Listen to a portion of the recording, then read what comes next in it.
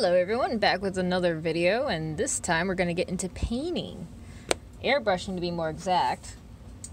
So, I already primed all the parts. I use gray primer for any of the colored parts, and I used black primer for the metallic look that I'm going to be using on like all the interior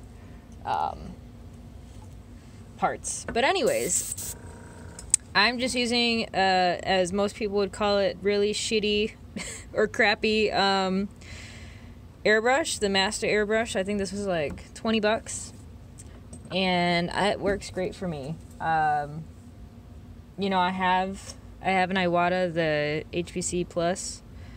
I use this strictly for lacquer paints, just because sometimes lacquers can be a little bit harder to clean out depending on what I'm using, and the Iwata cup area is a lot easier to clean than the Master Airbrush.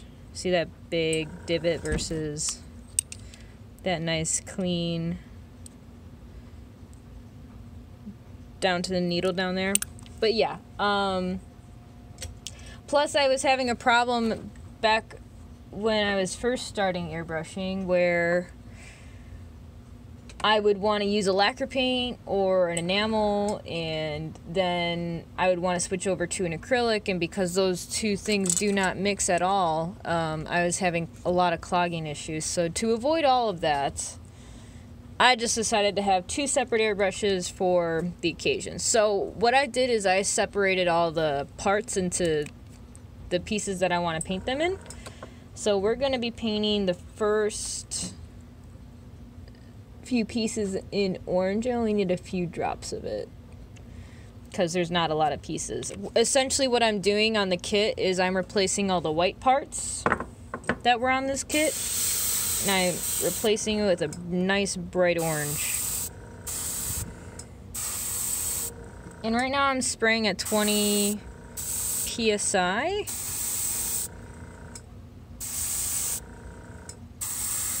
Which, I mean, you can go lower, but I mean, it's all down to preference, really. And I'm using Vallejo paints right now. This one was on the Mecha line, the orange. I love the new Mecha line for Vallejo. I love the color ranges. Oh, it's so beautiful. I can't recommend their colored paints enough. That's what I paint all of my kits in mostly, unless I'm doing like a lot of the chrome and like gold and like essentially like inner frame work. Then I'm using all my Alcalad paints because they have a really nice, like Alcalad paints, they just go on beautifully when it comes to all the metallic effects essentially, and they have really cool candying effects for their line of paint. So I highly recommend that if you're gonna do any kind of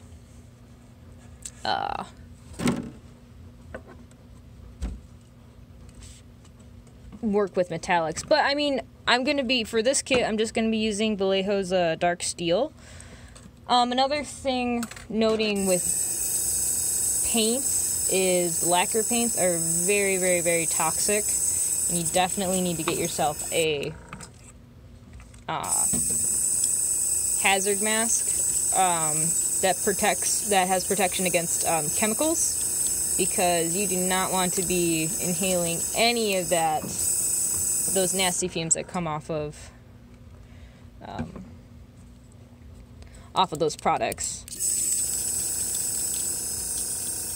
So that was it for the orange parts. Really, really simple, just only a few parts. And then I decided to change up some of the red. I thought the red on the kit could have used a lot more darker red options versus the really nice bright red. So I'm going to be using these two different colors. I'm going to be using Vallejo's Mecha Dark Red and then they're just their regular red. Now this is a very bright red. I love it. So it's gonna look really nice paired up with this dark red. So we'll go ahead and paint all the dark red parts.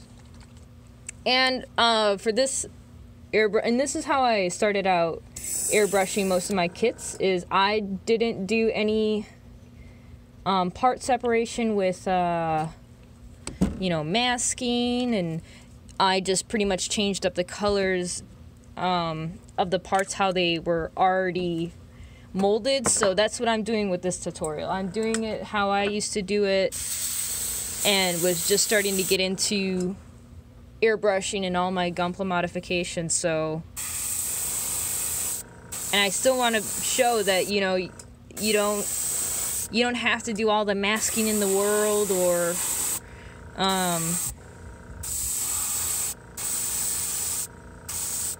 any of the modifications that you see to make a Gundam that you really like. You know, it's however you want to make it come out. So these are all going to be on the dark red side.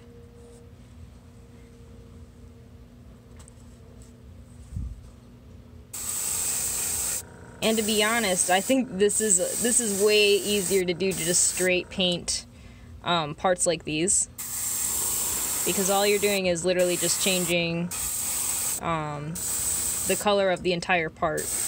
Now what you could do if you wanted to be super meticulous about it is you could go in and, you know, where that panel line is at, you can technically make that a different color right here if you wanted. Oh, come on. Yeah. But for the simplicity of how I started out getting into airbrushing and made it really simple for myself, a really good way to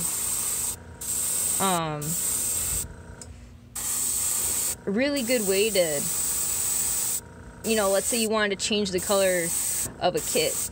A really, really simple way to go ahead and go about that is to actually follow the parts how they were on the kit. So let's say you had, like what I'm doing with all the white parts, I'm just simply changing all the white parts to orange. You know, you can follow that guideline, or like there's a few dark parts on, like I believe, yeah, this is a dark red piece. You could definitely just go ahead and follow the original, like, essentially color scheme of the kit, but just changing the colors of it, which works really well if you just want to, like, change it up a little bit instead of having just the old school color scheme on it. But yeah,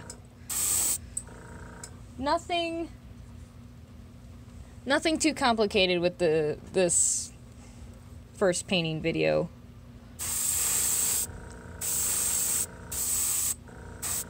And I mean, even when I'm painting a Gundam, personally, I kind of have a good idea of what it's going to look like, and there's a bunch of people that take the time to, like, there's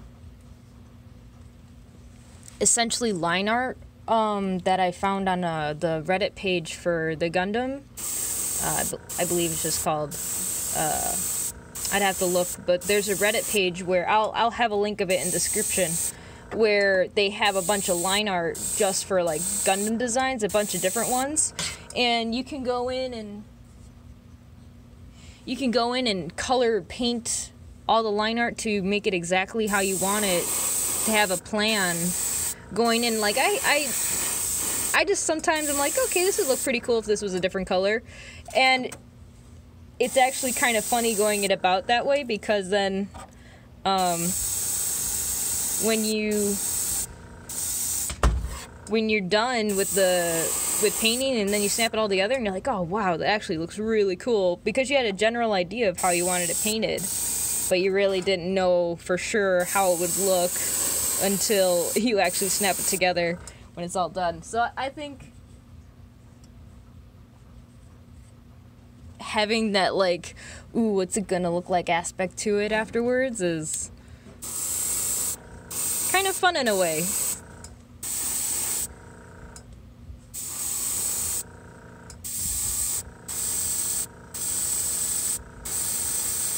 So I'm just gonna go ahead and prime the rest of these red parts, and I'm gonna go about, not prime, I'm sorry, I meant, coloring them into the color that I want. I'm gonna go about doing that with the rest of these. Essentially, the rest of the kit is gonna be painted like this, so.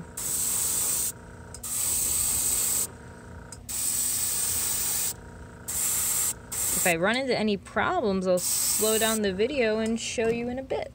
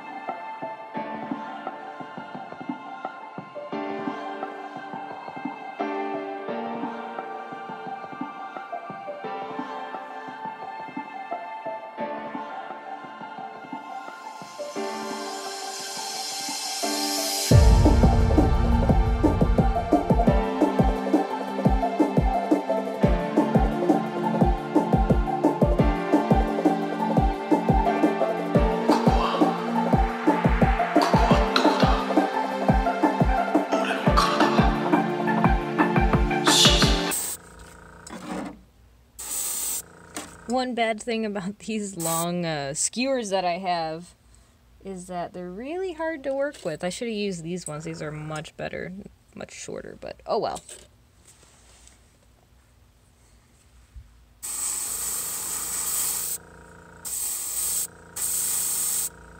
So a good thing this is probably happening. Acrylics have a tendency also to, this is another good thing about the lacquers and enamels, they don't clog as easily as acrylics do. They just dry out really quickly on the needle, and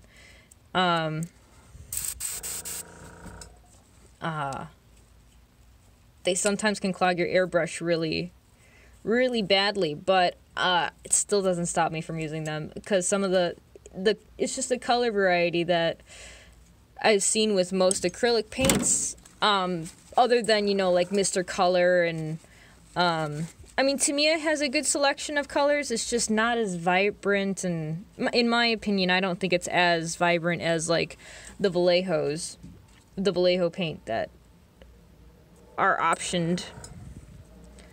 But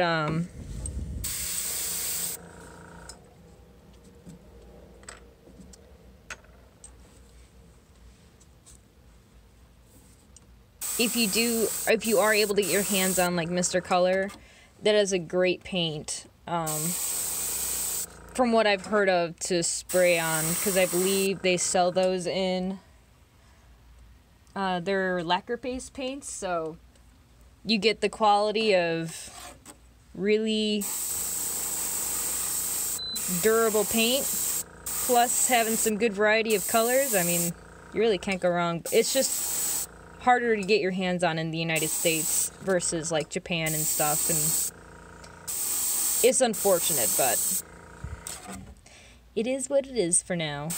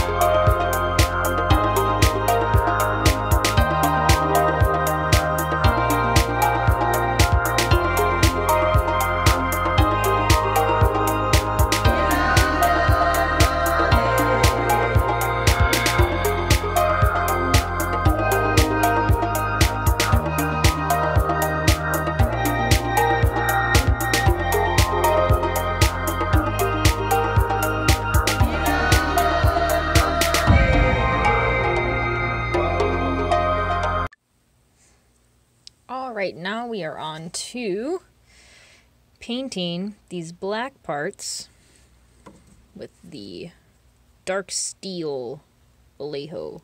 Now, I found this out a while ago when I first started airbrushing. I found out that it was good to paint with a black underneath for any kind of metallic, whether it be gold, brass, you know, silver, chrome, you name it. All I found out was that you needed like a black underneath to really bring out that shine. Now, what some of the videos that I've seen on YouTube don't tell you is that it should really try and be a really glossy black if possible, because that gloss will really make this coat of metallic really pop. Because I've definitely seen some some gun, and I'm not saying this is a bad thing if they're definitely trying to go for the look like that, but if you want it to be like a really nice glossy metallic, you definitely want a high gloss for your black, because otherwise it will just kind of look muted, and like it'll look metallic, but it definitely, how should I put it, it won't feel metallic, if that's the right word I'm looking for. It looks more flat than anything. And what I've noticed sometimes with the acrylics is that isn't Alcalad, because Alcalad's paints are just crazy. When it comes to all their, like, they're literally designed strictly just for metallics. So they have some really amazing products, but even noticing a little bit now is I can tell that it's still coming up slightly on the flat-ish side, but it's definitely not as bad if, like, let's say you're just using like a matte black, then it'll definitely look like really flat colors. Or not colors, really flat metallics. Whereas when you think of like a metallic, you want something really shiny and almost polished, like, depending on the look you're going for.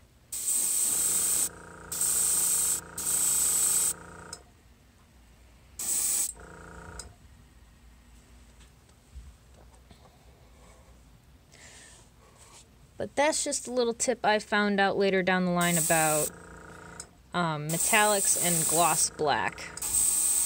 They always want to be friends.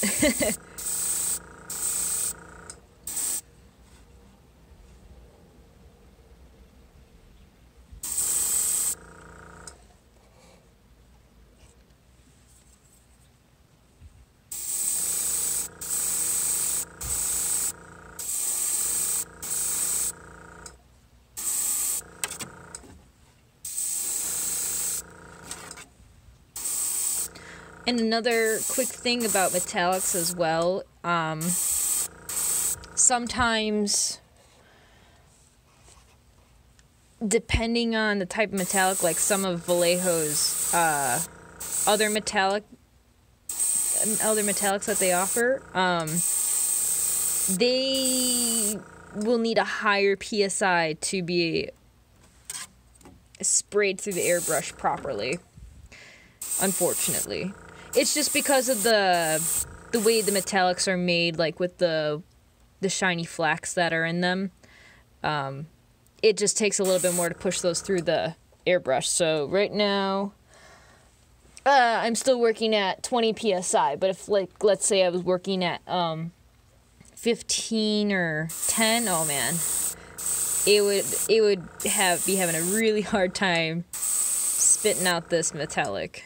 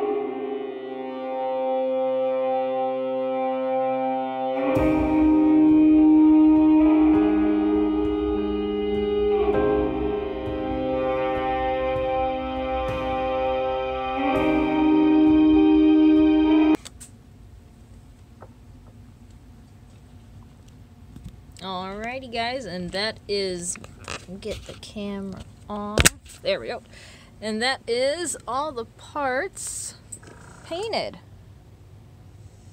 Yeah, it's all of them. And that is for an entire HD kit. So, just to give you an idea, that took me about, just to paint all but one solid color, around, I want to say an hour. So it's not that bad. I mean, but that's also me doing it for a really long time. So it's kind of nothing for me to do like an HD all in one go if it's just one solid color. But, I mean,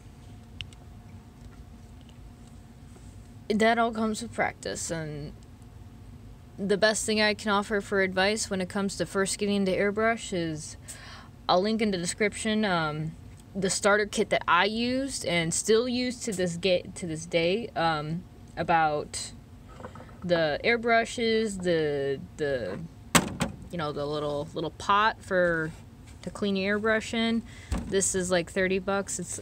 I mean, it's a little bit of investment. I don't recommend going out and buying an Iwata, you know, when you first start out, personally, because, you know, this is all you need. Well, this is my new compressor. That one was the original one, but after using it for a while, I will say it kind of broke. I used it too much, so the starter kit will involve this, but, you know, for the amount of time that I got out of it, I mean, that lasted me for a good, I want to say, year and a half, and that was, you know, consecutively airbrushing almost day in, day out with this thing when I had the chance to.